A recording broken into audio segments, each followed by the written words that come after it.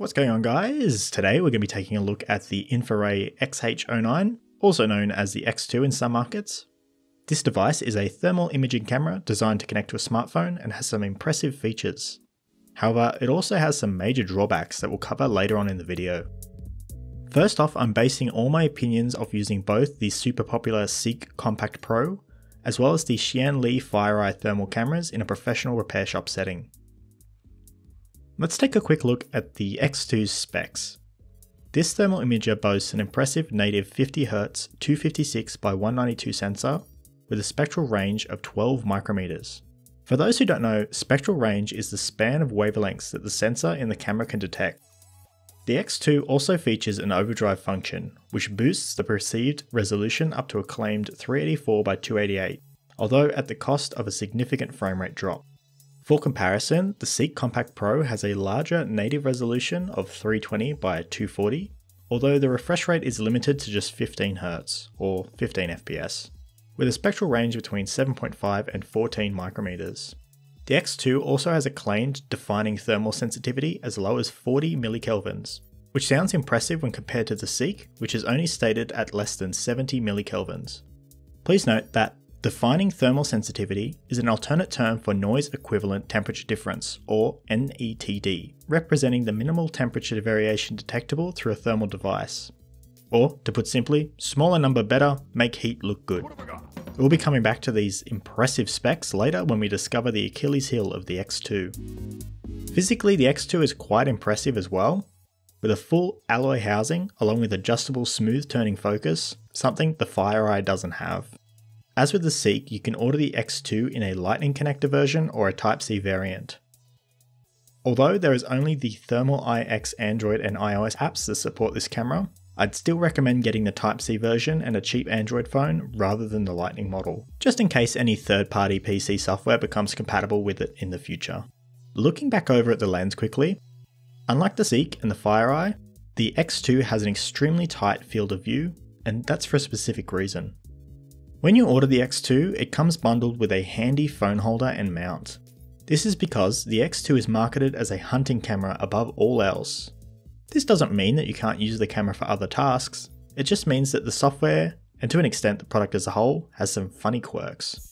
For starters, there's only basic or close to no thermography controls available to you, and the functions that you can change are pretty basic. You can do your standard color palette options along with digital zoom and mild image manipulation like mirroring and the like. There's also emissivity settings, which are useful when dealing with shiny objects, but these options seem to do nothing here.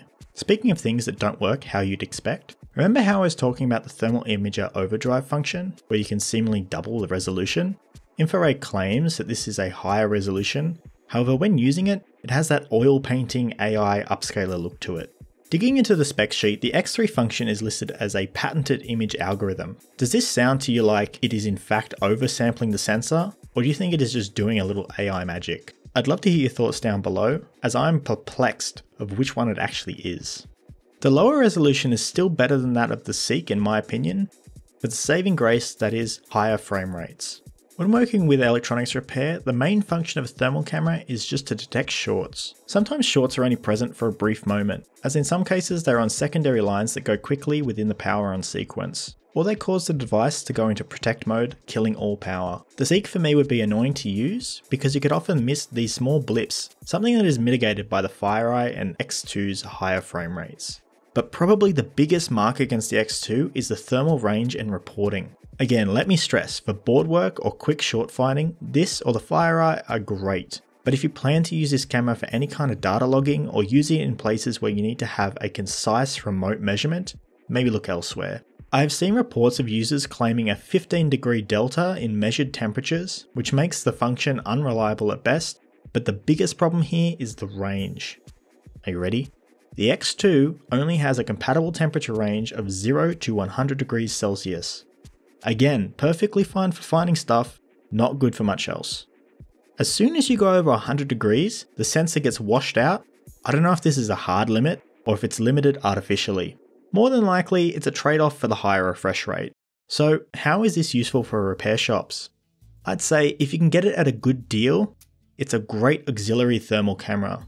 Thanks to the tight field of view, you can keep it mounted out of the way while still getting a clear picture. It currently has the highest refresh rate out of any smartphone thermal imager, along with being very sensitive, so you can see faster and smaller shots than before. Also, I'll have some links below to other thermal cameras if you'd like a one and done solution for your business. And that pretty much wraps up this review. If you want to see more videos like this, please like and subscribe, it really does help out the channel a lot. And until next time, see ya!